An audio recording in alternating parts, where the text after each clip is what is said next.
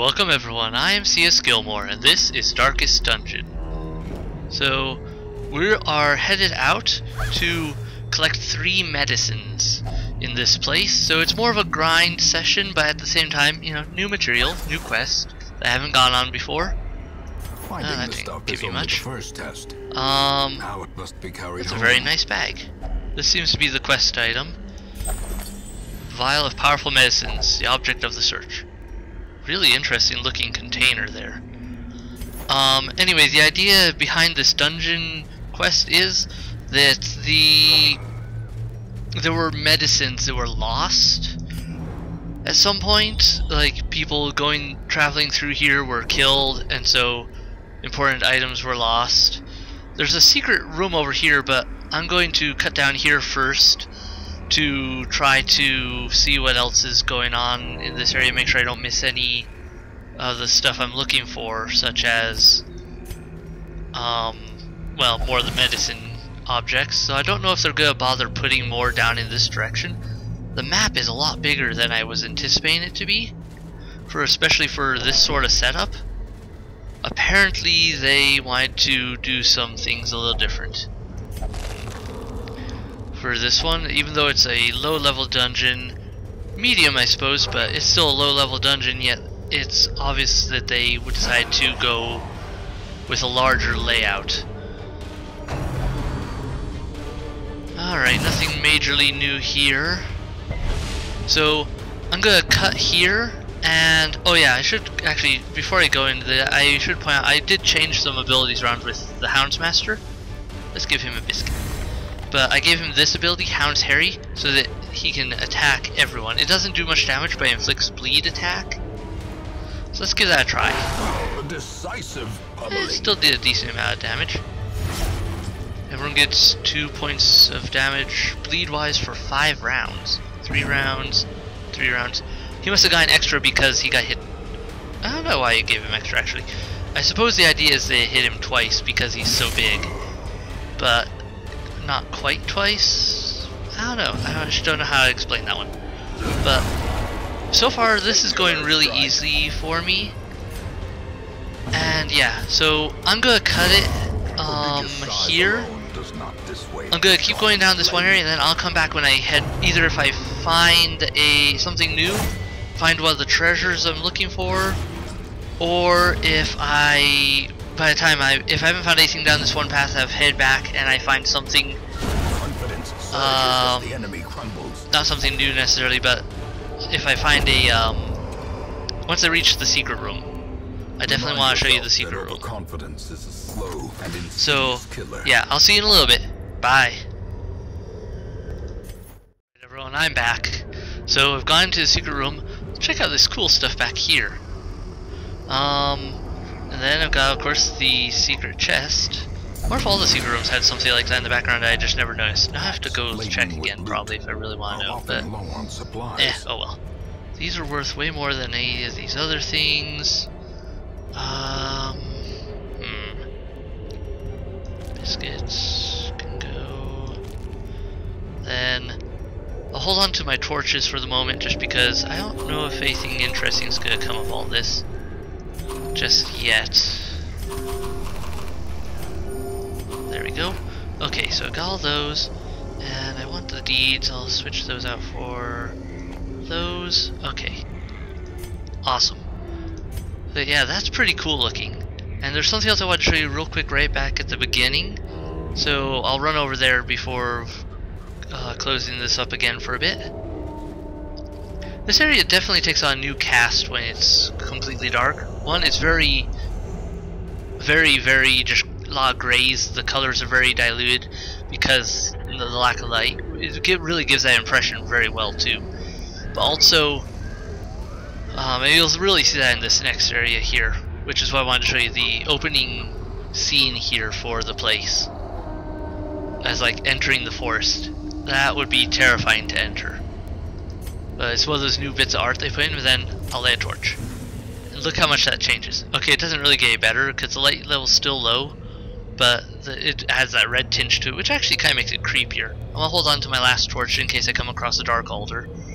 But anyway, I'm gonna continue on up here now and see if I can find the rest of my quest goals. But yeah, just look at this. How much light level changes the appearance of the game and the feel of it. It's amazing. And I really like that effect. How they've worked this out into the game and being able to have the light level make such a difference not only in the gameplay itself but in just the overall atmosphere of the game. That's something that is very well done, and yet it takes a lot of work to get it done that well. Darkness closes Once in, again, to the haunting darkness. the hearts of men. The key works, valuable belongings inside. Yep, nothing I'm gonna toss stuff for right now. I wasn't even coming here for gold so much as I was coming here for the new quest and for a bit of grinding towards the next boss. So the fact that I got these puzzling trapezohedrons is like serious bonus. I still had like I think 20,000 roughly around that range when I came in here, gold wise. So I'm not exactly hurting for gold. But of course, maybe I'll end up spending a bunch once I get a few of these people up to level up a little bit further. Anyway, that's how this game rolls. But I wanted to show you that the new stuff here with that. He's also got a self-heal thing, which is actually pretty good. So yeah, and that's it for new abilities I really gave him. Character-wise, other characters I kept moderately the same, pretty much, for the time being. But I don't know, it's just so well done with this game. I like it. Ah, bother. I'm trying to think what else I should cover here. Just notice that this is called Stave Off Sickness. Makes sense. You're finding medicine. Continue the onslaught. And I'll have to pay more attention and see if all those other quests are named different things or not. It's very interesting. Hopefully this will finish her. Good. Is broken. Maintain the offensive. And I didn't notice those statues before. That's kind of creepy. It's like, weeping angels, anyone? Like, seriously. And a more direct attack does a bit more damage, I think. Yeah, because it doesn't have the damage modification that removes damage from it, like some of the others do. Yeah, he wasn't going to survive that no matter what. Okay. Move on, thank you. There we go. Okay, it was a little slow there. In view. Or is it merely a trick of the light? I'll just keep going. Yeah, those are creepy statues. Creepy creeps. And I'll just camp in here. That'll open up an area of my inventory. Actually, probably two areas because I'll use some food. Just a little bit though, nothing major. Well, okay, it won't open up another, but I'll use 4. That way I'll have some in case they end up eating again. Characters here. I know he's got this that prevents nighttime ambush and increases my scouting chances. And that one also prevents nighttime ambush, but I don't see a point in doing 2 of those. This one I'll do to him, then there should be some stuff here to help reduce stress.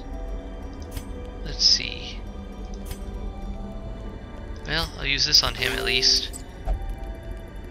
And he can't do that unto himself, but okay. So, yeah, got all my characters pretty well taken care of. The way is lit. Awesome. The path is clear. We require only the strength. Let's see to what follow lies it. ahead. Get an idea here. Curio, battle, quest. Okay. So yeah, I'm gonna cut it here, and I'll come back when I get to that quest item. And then we'll press on from there and see what it looks like. So, see you in a little bit.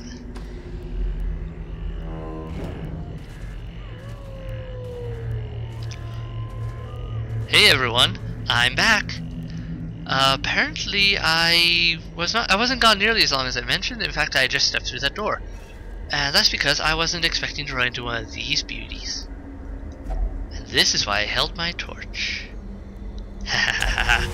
Unfortunately, this is a normal level dungeon, like beginning level dungeon, so nothing new, which I was hoping it would be. I was hoping for something new so that I could show you that, but honestly, the fact that I'm still running into one of these is still pretty up there on the doesn't happen very often list of things, and he can't do much of anything.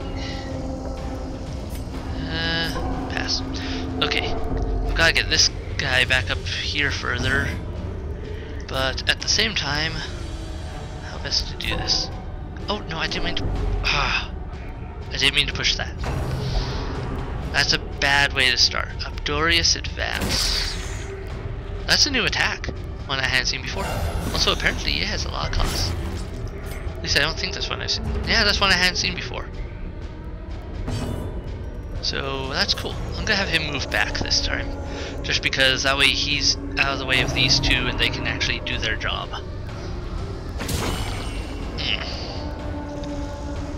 These creatures are so funky. The funny eyes that don't really blink, but they blink just in their own little way.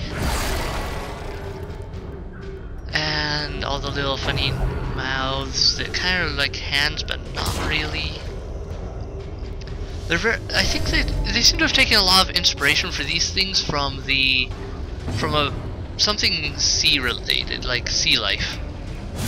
I would say, just because I don't know, they're just very aquatic in appearance, like an enemy, or some corals, which also really fits the Lovecraftian theme. Another one falls. Yeah, these things die really easily for my characters who are, you know, up a level more than just the beginning levels, and so they've got decent weapons and armor. Dazed, reeling, about to break. Yeah, not nearly as bad for these guys, and they're doing so well, I figured, yeah, it was safe to jump into this altar compared to trying to do otherwise and, you know, go on ahead like I did that one time and finish the dungeon and then come back. I wanted to make sure I got this one because it's an interesting setup and there's a good chance I'll get some really cool item out of this that I wouldn't be able to get otherwise. Come on, let me go. Thank you. They don't have great bleed resist. Let's try this out. Yeah. Okay. Good. I know I'm taking a little bit of a risk by not healing right now. But I want to try to do a little more damage before I start healing. I'll probably start him healing people on the next turn. So how does this work if he's already got a full revenue of people? Doesn't do anything new? Okay. He's inflicting a lot of status effects, and I don't have stuff to cure that. Ah, bother. Okay, this is not going so sweet at the moment, just because of that failure to kill that. What would work best? Let's try something else here. I'm gonna try knocking this one back if that'll work. Yeah. Okay, now that provides me with a much better layout for hitting everyone with everyone's attacks.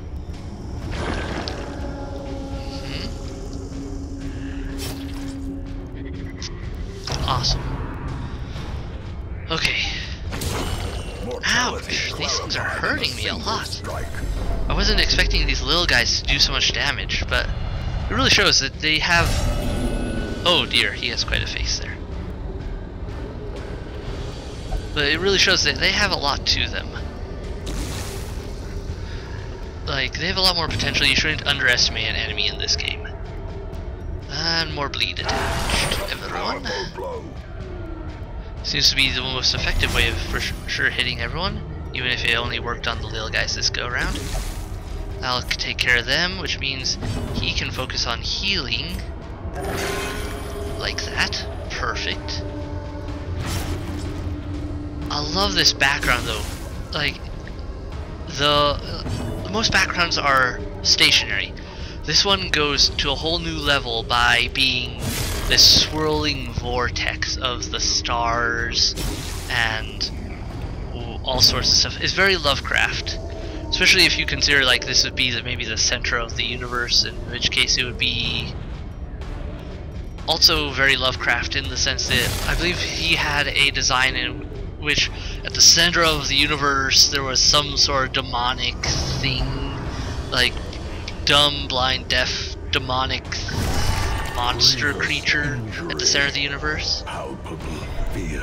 I don't know, it's just really an interesting concept and setup that Lovecraft used for his world design. Slowly. Perfect. Gently. This is how a life is taken. And yeah, that took care of those two without them being able to hit me, and he didn't replace them because he already went. Of course, he'll replace them in a minute after if I don't kill him fast, but that's how this game rolls. Once again. And he only has 18 hit points, so I have a good chance of killing him. Uh-huh. Yes, your skin does burn. I see that. Hit him. With the sheer amount of bleed damage I've got on him now, he should hold up pretty well.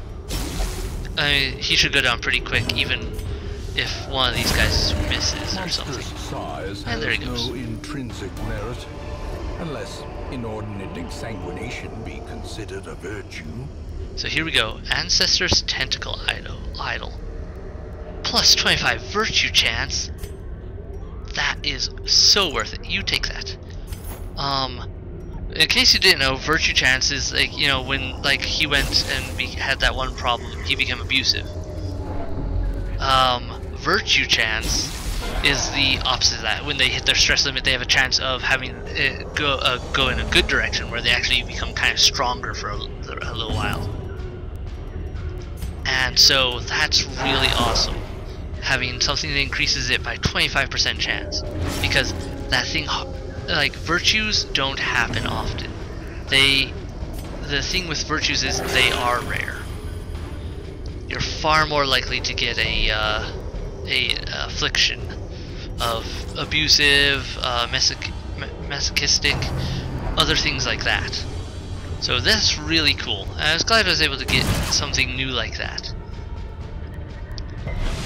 Though it does, once again, brings further questions into the picture as to how entirely sane your ancestor was to begin with, because a tentacle idol, and it's like, okay, ancestor had some issues. My guys are really beat up though from that fight, which is why it was a risk. Maybe I won't finish this dungeon at this rate. I don't know. But I'm gonna cut it here, and I'll come back when I get to that next quest item, or I decide to give up and go back to town, though I don't want to do that, so I'm gonna see what I can do. The bigger the beast, that certainly helps. The greater the glory. Alright, I'm back again, everyone.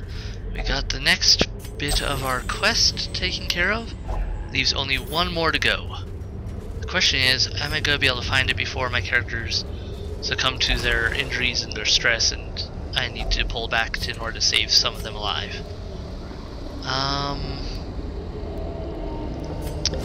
Let's just boost everyone's resistances for a little bit, and I'll switch that out. I like these. I'm getting a lot of them this quest run, and I'm gonna need them though, just because the blacksmith is a pretty high level now, and so to get the blacksmith up another level takes so much. In fact, to get a lot of buildings up in level now requires so many resources, just because they have progressed it so much from their initial starting positions. That's why I'm glad I kept my shovel, because that will have caused more stress damage, more damage overall. I'm not going to dig for that just because I don't have another shovel, and which means more likely than I'll end up making one of my characters sick or something, which is the big issue with trying to dig into one of those graves without a shovel. Okay, quest location. Oh, it's all the way at the end. Seriously? And 3 battles. Okay, everyone. Well, you know what the items look like now, and you have a good idea of how this game plays, and everything else is going well. So I think what I'm gonna do is I'm gonna cut it here, and I'll get back to you at the town unless something new pops up. So thanks for watching, and I'll catch you in just a few moments for you, few minutes for me.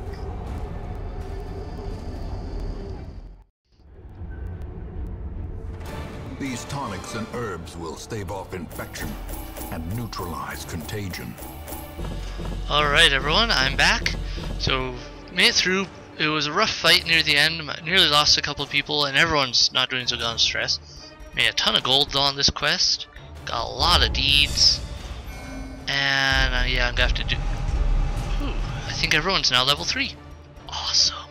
That's gonna cost me a lot to give them... he's got rabies. I'm gonna have to deal with that. I have so many things to have to deal with some of these people, disease and everything wise. But stress is my primary concern at the moment. Otherwise, yeah, things are going well. Got through that quest, got all the medicine, and yeah, got the Ancestor's Relic, which by the way did pay off. It preponderance of rare and exotic injuries makes this place perfect for the study of suffering. Huh, okay, this is a new one. Caregivers Convention. Among the visiting delegation are experts in corporeal and cognitive disability, as well as several forensic specialists. Treatment ward and medical ward is free. Okay, maybe I'll postpone my treatment for stress on a few people to get those taken care of, because awesome. Otherwise, that's a nice little setup. I like how they do little art differences for some of the events. But otherwise, things are going well, and I'm trying to think. But yeah, this definitely paid off for the plus 25% virtue chance, because he got super stressed, and he ended up getting a virtue instead of a affliction. And his virtue was, I believe, it was focused. And I'm not entirely sure what I did. I think it made him more accurate and everything. Plus, at least once he he gave a buff to someone else for their accuracy and something else. I forget what. But yeah, so definitely there's some bonuses that came with that sort of thing. Increased number of treatment ward slots. I'll do that. There we go. Might as well get this taken care of while everything's free. The question is, what do I want to treat everyone for? First things first, the illnesses. I think I want to definitely get this guy in because... Oh no, not this guy. The other one with the rabies, I want to get him in, and there are some other ones here I'll probably toss in for other things. So, by the way, I'm going to end this episode here. Thank you so much for watching. I'm going to edit this out a bit to cut out some of those areas, and I don't know, I hope it'll be a nice easy flow and good experience for you when it's all done. So leave a comment below, let me know what you think. Hit like, hit subscribe, and keep coming back for more videos, and I'll see you in the next one. Bye!